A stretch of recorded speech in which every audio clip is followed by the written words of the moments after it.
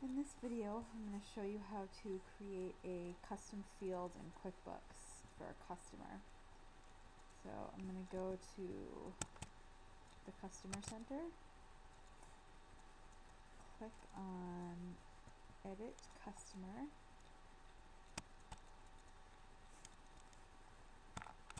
say OK there.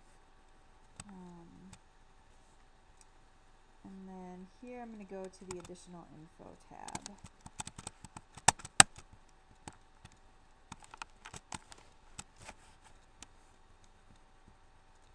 Click on Define Fields, and here you can see you can add a field here. I'm going to add a note, and then click on the Customer column. And this I'm just going to do any text. You can do a date, you can do phone number, multiple choice list, anything. Say OK.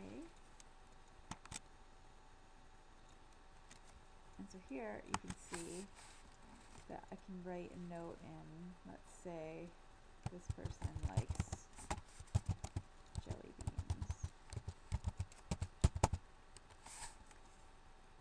And say OK. And so that note will be attached to that customer.